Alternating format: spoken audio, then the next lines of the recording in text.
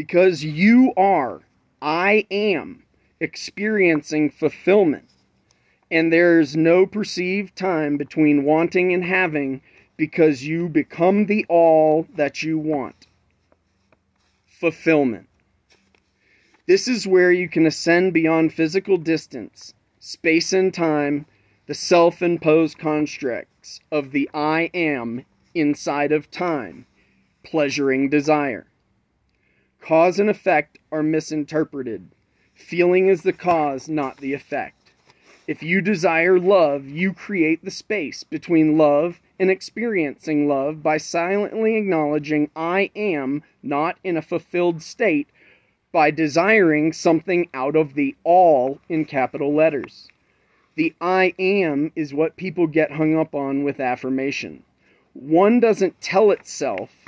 God, in all capital letters, would never say, I am love, because it knows it's the embodiment of love, and that it just is it. Just like the I am is silently acknowledging that there is something outside of one's state of being that doesn't encompass the all. Therefore, separating one's awareness from the all. By your own magic spell of I am. This spell is cast on us when we are given a name.